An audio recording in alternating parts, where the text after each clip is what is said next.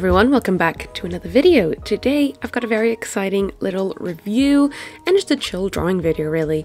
Arteza were really lovely and sent me these 3 sets of their branded Everblend art markers. They're alcohol markers and they're quite affordable, and I'm very excited to try them because, as you guys know if you've seen videos on the channel, I've mainly only ever used the Ohuhu markers, and I was very excited to try a different kind of alcohol markers. So yeah, this is what they look like. They come in these really awesome boxes that you can fold into a little stand that has the swatches at the bottom. It's all very like well thought out, and they're just very nice. As much as I did love the packaging for the markers, I actually got this really cool Arteza travel case for my markers because I wanted to put all 3 sets inside the same like case so I could use all 3 sets at the same time. So they sent me the Deco tones, the tropical tones, and the skin tones set. So I'm very excited to do a little illustration using all of these lovely markers and give you guys my official review of them.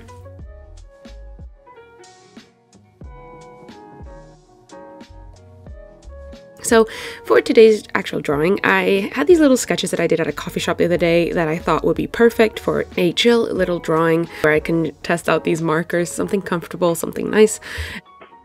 And I'm going to be doing this illustration in my Archer and Olive Pypah sketchbook from my collaboration with Archer and Olive. I just love the sketchbook and it's super friendly to like all materials and mediums, so I definitely wanted to give them a go on my favorite paper and see how they fare. And I basically just went in with my pencil and did the basic sketch of the drawing, which I then lined with a red pencil from my Faber-Castell Polychromos set.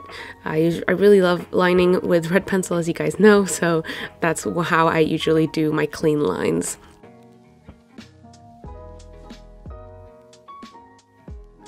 I, of course, erased all the pencil lines, and it was time to actually get into using the markers. So here is the big bad boy full of markers. It is quite overflowing, but yeah, I'm very excited.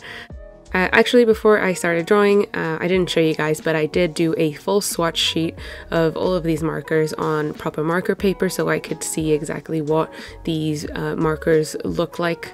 And then I thought I'd do a little swatch just on this particular paper because obviously markers will look different from paper to paper, especially if they're not being used on proper marker paper. So it's always best to do a little swatch on the paper that you're using, regardless of what material you're using. And I just kind of got to work putting down flat colors. I'm absolutely obsessed with the color reproduction of these. It's just so gorgeous, and they are called Everblend markers, and I kind of really get why they're called that because they are so effortless to blend with each other. Again, I don't know if it's because of the specific paper that I'm using, but honestly, it was a dream to use these. There was really no struggle in having these markers blend with each other. It was honestly just a very nice experience from start to finish. As you can see here, I just was kind of very slowly and casually putting down all of the shadows on top of my base color, and usually I do this quite quickly because I'm scared that it'll like dry in place and then I won't be able to blend these shadow tones with the base color that I use and, you know, make a nice effortless blend. But honestly, they blend effortlessly regardless of how long you've left them. So I'm very excited to show you guys how this piece turned out because these markers have like the most beautiful vibrant colors, and even after blending with each other, the colors are still so vibrant. With some of the markers that I've tried in the past, after blending a lot of colors together, especially using a blending marker, it can like water down the color for some reason. It creates a sort of like a wet spot, and it just desaturates the color, and then it becomes like unworkable. I don't know if that's ever happened to you guys, but it's very frustrating, and I feel like it kind of ruins the piece because no matter what color or what marker you put on top of it, it just kind of it dissipates and disappears. I don't know why, but definitely not the case here. Even when I did use the blending marker, it was an absolute dream, and I'm usually very hesitant about using blending markers. I don't know, I just usually prefer blending with whatever base color I've used to blend any like shadows or highlights. This video is not sponsored by Arteza, by the way. These were gifted, definitely, but this is my actual honest review of these.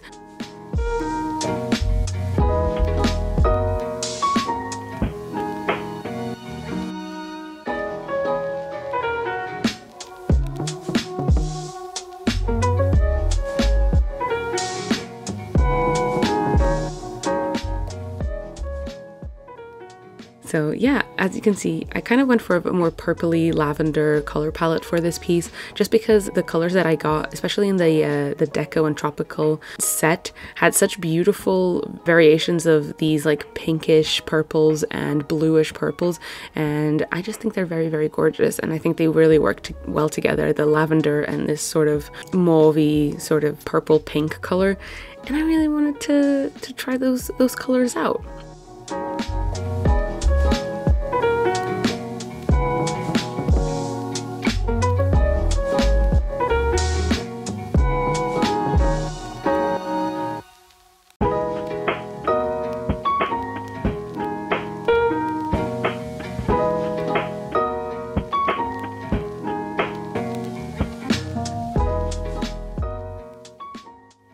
So as you can see here, I just kind of started going in with darker colors over the top of the base colors to start adding more depth and add a bit more dimension to the piece. And again, even with this layer of shadows, I didn't even have to go in with a blender to blend the ends in with the original base color. They just kind of blend in all by themselves, and it's just really satisfying and saves a lot of time with every piece, honestly.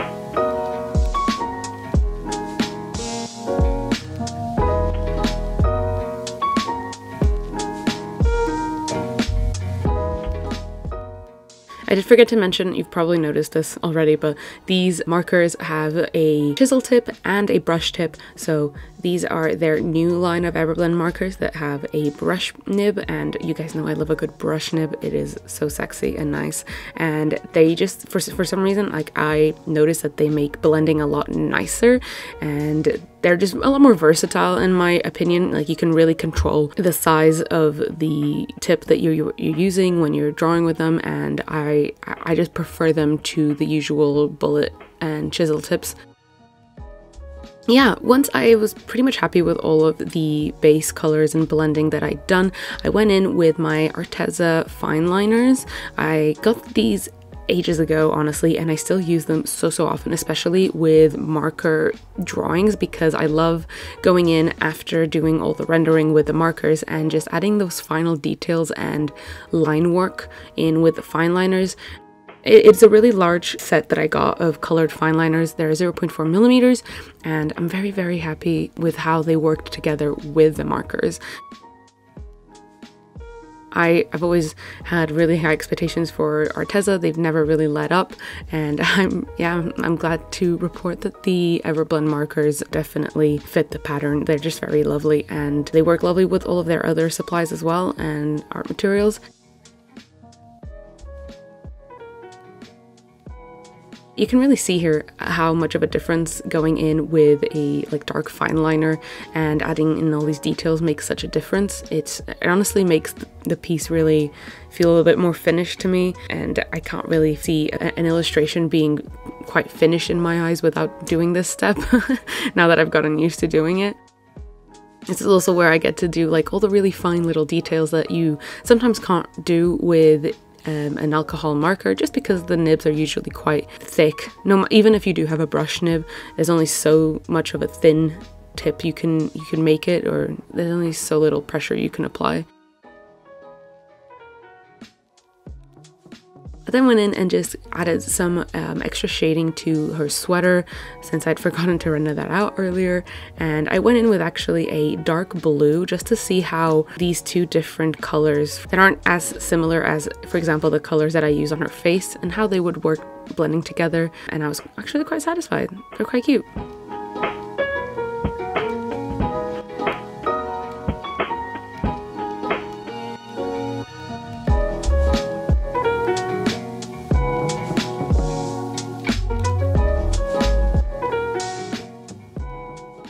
Of course, you guys know me, I had to add in some sparkles everywhere. It's really not a surprise at this point, let's be honest. I'm sure you guys were waiting to see when I was gonna add sparkles into this piece.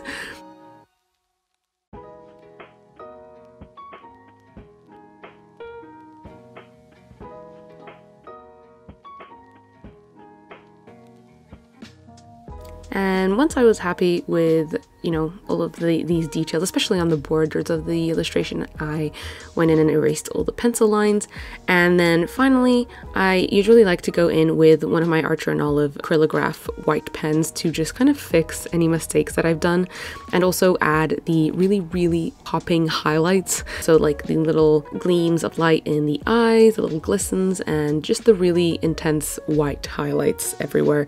And again, this is a step that I cannot ever miss out on doing. I just don't feel like a piece looks really finished without it. So you guys will see me do this honestly on any sort of medium. I always at the end go in with my Acrylograph pen, regardless if it's a painting, a drawing, whatever.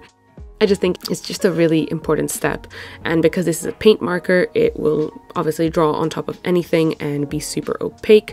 As I've said many times before, I just really enjoy these pens. They're perfect. I just went in, added some highlights to the hair, highlights to her eyes and her face, just really make her look more and more three-dimensional and really asserting the light source in this piece.